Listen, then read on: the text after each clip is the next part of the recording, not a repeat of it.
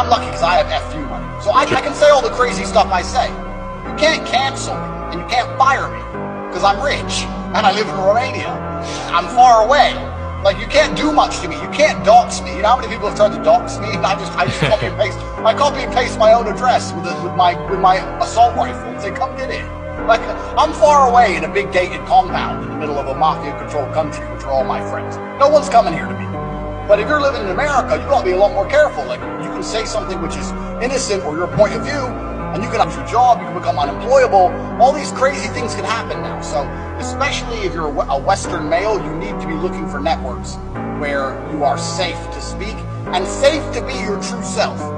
Because that's what happened when they began this speech banning. All this banning of this, banning of that.